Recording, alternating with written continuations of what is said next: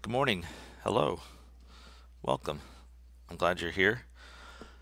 We are continuing our discussion of solving systems of equations. And the two things that we've explored so far is something we call the equal values method. Remember, if we have, for example, two equations written in slope-intercept form, we can take the expressions that y equal, since y equals itself, and set those equal to each other. And then more recently, we've investigated this idea of substitution, taking something that's a valid substitution from one of the two equations and plugging it into the other. And today, we're going to explore the possibility of solving things without substitution. But before we do that, let's take a look at solving a problem with substitution. Jeanette is trying to find the intersecting points of these two lines. And we could certainly rewrite them into y equals form and graph them on our calculators. Or heck, we could even plug those into Desmos. Probably they're in standard form. I think we could type them in standard form, and we could find the location also. She's decided to use substitution to find the points of intersection. Her plan is to solve the first equation for y, and then substitute that result into the second equation. So let's go ahead and solve this system using the techniques that she's outlined. So I think I have the same system here. I believe this is the same. And according to Jeanette's plan, we're going to begin by solving the top equation for y. So let's do that. If I want to solve this equation for y, I'm going to begin by subtracting 2x from each side. If I do that, this equation will become 3y, and that will equal now a negative 2x, because I subtracted that from the left and the right, and then minus 2. Next, I'm going to divide everything by 3.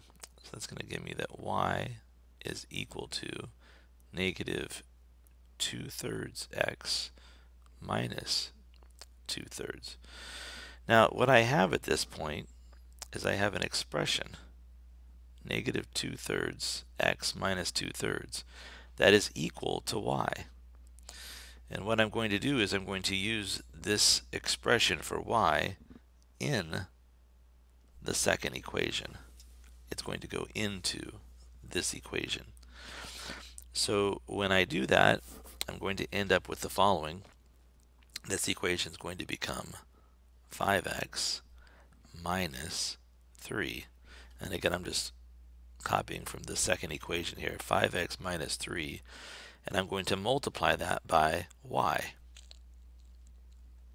But substituting in for y is the expression negative 2/3 x minus 2/3. And then if I complete up the equation, I see that that is equal to 16. So let's rewrite this second term here using the distributive property. I'm going to distribute this negative 3 to both the negative 2/3 x and the negative 2/3. And when I do that, I'm going to get 5x, and that's going to become a positive, because I'm going to have a negative 3 times negative 2, which is positive 6/3. So this will be positive 2x. And then negative 3 times negative 2/3 will be a plus 2, and that equals 16. Therefore, 7x plus 2 is 16. 7x has to be 14, and it looks like my friend x is the number 2. Now that I've identified what x is, I need to select either one of my original equations above, or I could even use this equation to figure out what y is. I think I'm going to take the top equation and just go ahead and write that 2 times x plus 3y equals negative 2. But taking the place of x will be the value of x that I found, which is 2. So 2 times 2 plus 3y equals negative 2. So 4 plus 3y is negative 2. 3y is negative, what is that, negative 6. So it looks like y is equal to negative 2. So we found an ordered pair, right? We found both the x and the y. And I believe our solution, the point where these two lines will meet, is when x is 2 and y is negative 2.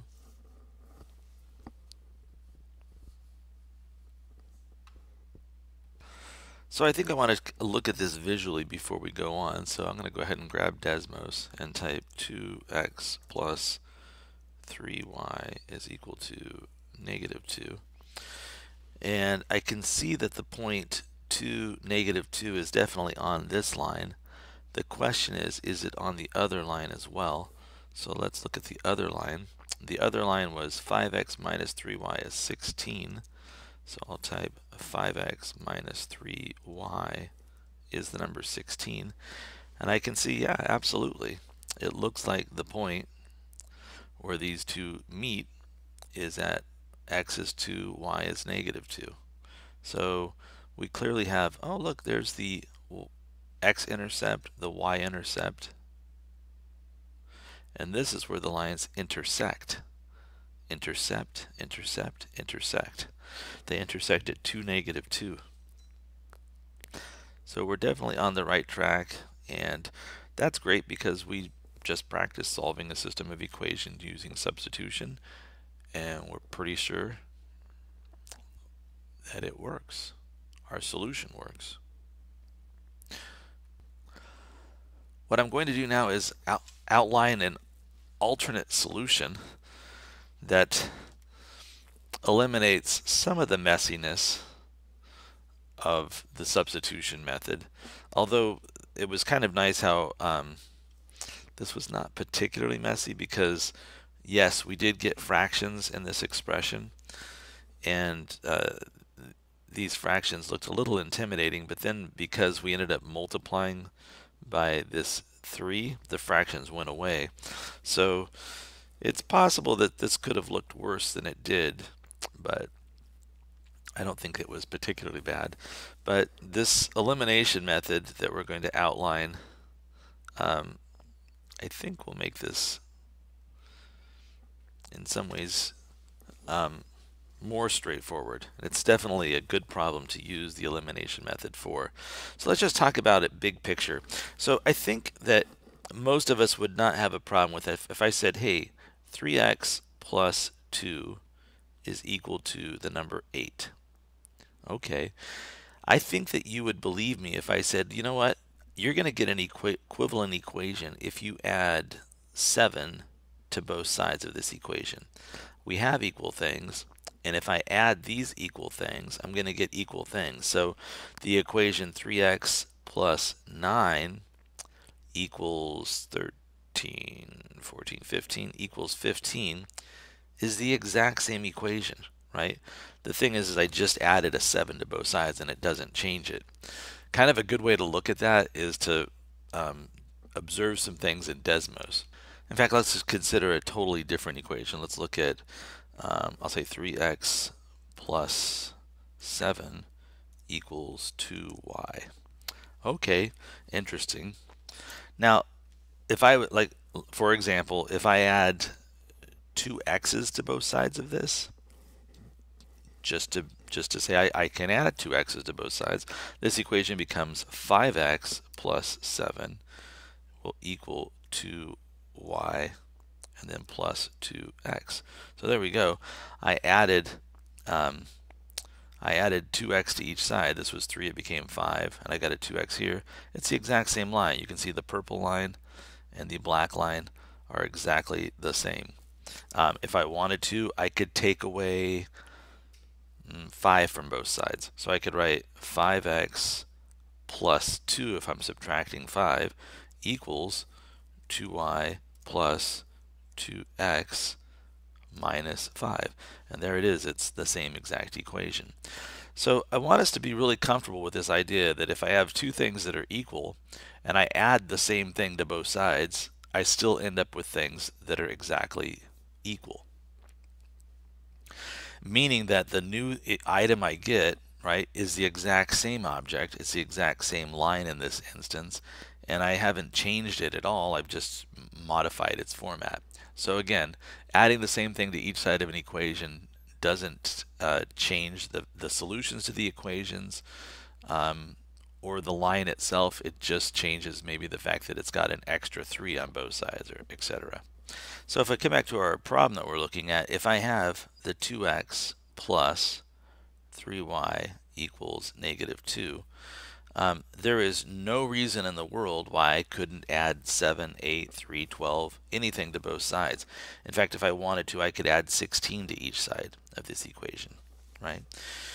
If I added 16 to both sides of that equation, the right-hand side would become a positive 14, and the left-hand side would be a 2x plus 3y equal plus a 16. It would have a positive 16 as well.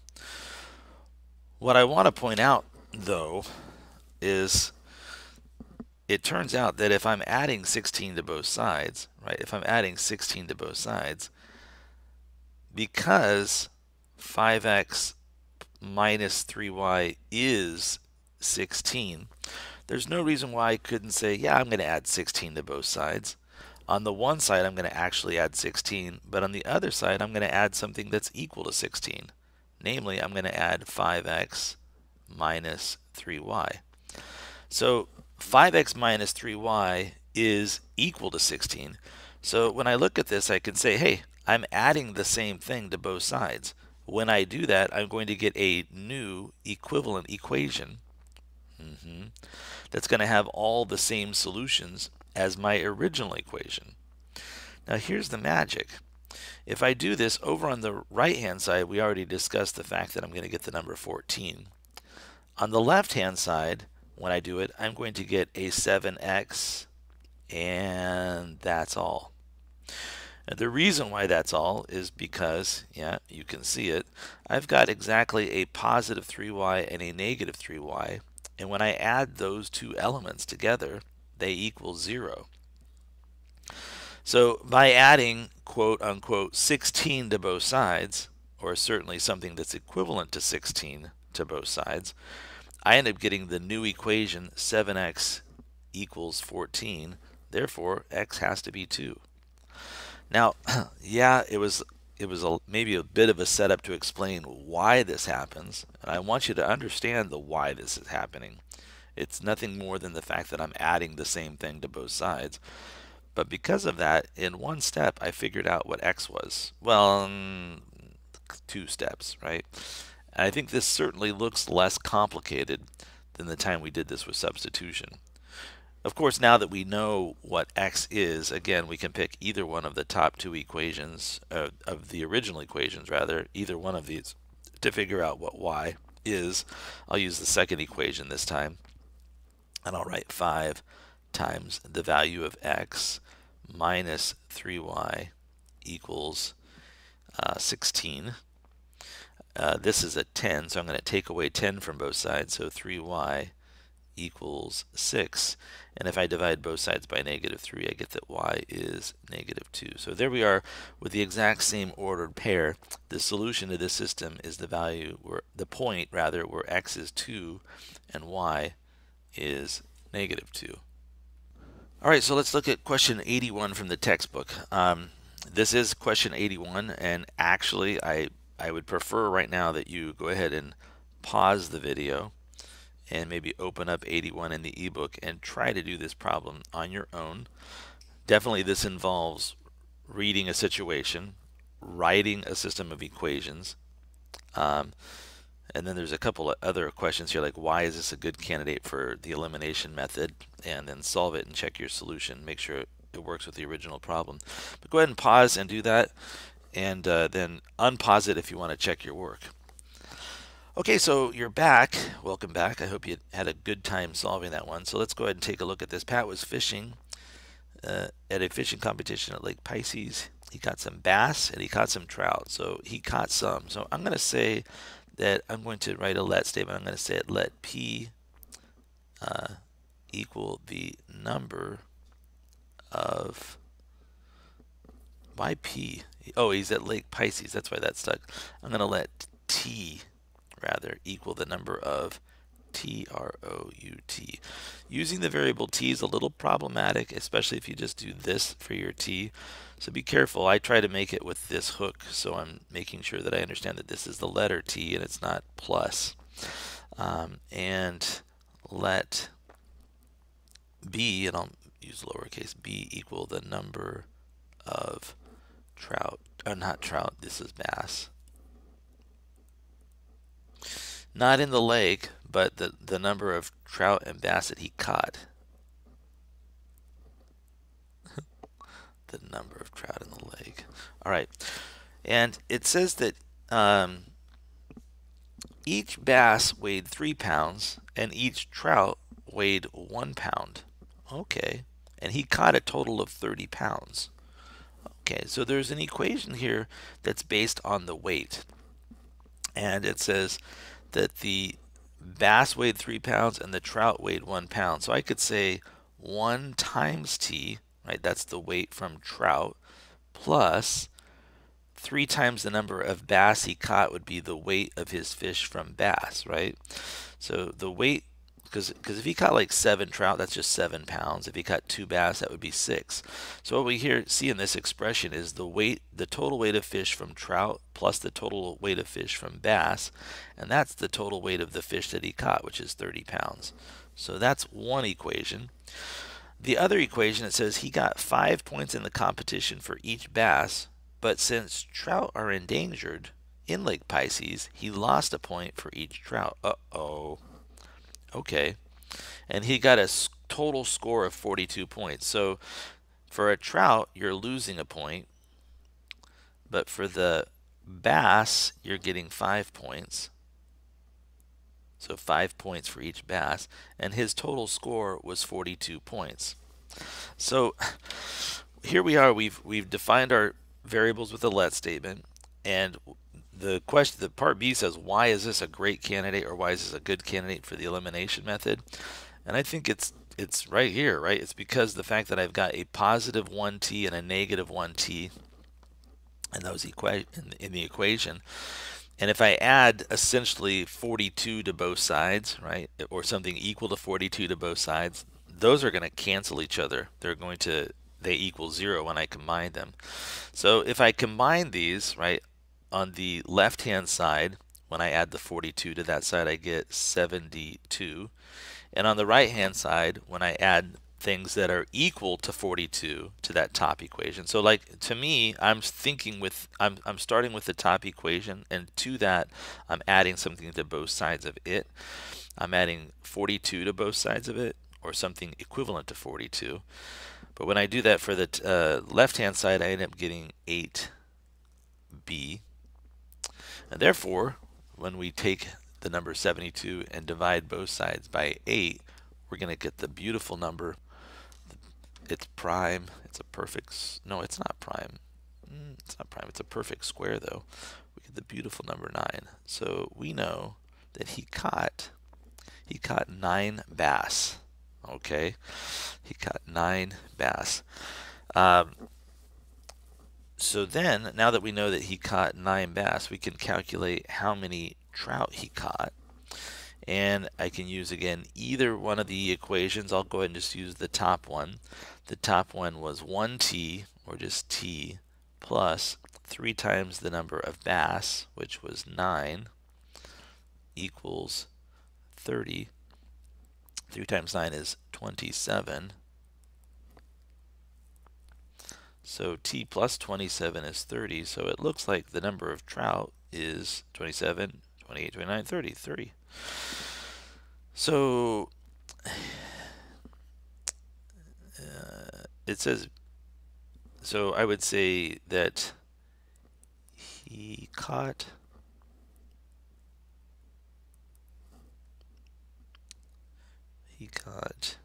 9 bass and 3 trout. Now it does say make sure that you check this and make sure it works with the original system and the situation, and I will. I'm just going to come back up here and look at my original thing. So if I have 3 trout, then certainly this is going to become 3 times 1, which is 3, right? And then over here I've got, this one is going, I've got 9 Bass. 3 times 9 is 27. And 27 plus 3 is indeed 30. So this definitely satisfies the top equation. Let's take a look at the bottom equation. So this is going to become the number -3. And if I take 9 and I multiply it by 5, that's 45. And 45 minus 3 is indeed 42. So I can see that it satisfies both the original equations in this problem. In question 82, there is a thing I want to point out in terms of solving systems using the elimination method, and I can point this out using the situation that Annie's looking at. So this is the system that Annie's looking at, and she's like, this is terrible, because literally if I was to combine those, right, I would get a new equation that would be part of the system, but one of my variables is not going to be eliminated, and that's not something that we want. So to illustrate that, I want to go to Desmos real quick. So whoops, right here it is. So I've got this system, and let me graph both of them real quickly. So I've got the 2x plus 7y is 13, and the 2x plus 3y is 5. If I just go ahead and add things, both sides to both sides, right, add essentially quote unquote 5 to each side of the top equation, I end up getting that 4x plus 10y, 4x plus 10y will equal 18. Now, I want you to look at that. That was not, right, that's not equivalent to either one of our original equations, right? It's a totally different third equation. But I want to point out that, oh my gosh, it still hits the same solution point, right? Even though it's not the top equation or the second equation, right? It's not either one of those. It is giving me this third equation that still will share the same solution point as the original two. Our problem here is that when we added this 5 to both sides, 5 on this side and something equivalent to 5 on the other side, we didn't eliminate one of our variables, right? So that's one of the things that can happen. We can have a system like this where if we just add the quote-unquote 5 to both sides, nothing gets eliminated. So one of the things that we can do, right, is we can say, you know what, let's do this. Let's take one of the equations, and it does not matter which one. I could use the top or the bottom, but let's multiply every single term in that equation by, in this case, -1. In fact, it will often be -1 if you're just trying to get the signs to be opposites. So if I do that, this top equation becomes this, it stays the same, right? The top equation is 2x plus 7y is 13, and the bottom equation is now -2x minus 3y equals, that's interesting, -5. So this will be extremely useful, because now if you look at it, what we're going to be doing now is we're going to be adding a -5 or something equivalent to -5 to both sides. We end up getting this new equation that 8, right, 13 and -5 is 8, is equal to 4x. Because 2x and -2x is 0, and 7y and -3y, it's not x, Mr. Roberts. 7y and -3y is 4y. So now we can see that, oh, y therefore has to equal the number 2. And now that I know y is 2, I can plug it in and figure out what x is. And in fact, if I come back to my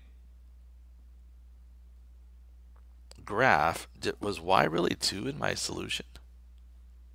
Oh yeah, it absolutely is. I thought for some reason that was the x-axis, but you can see, yeah, this is definitely happening. There's some value of x, and then up here y was 2.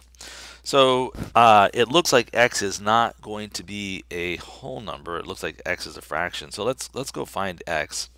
So again, I could use either one of the equations. I'll use this top one, and I'm going to figure out what x is. So I know that 2 times x plus 7 times the value of y is 13.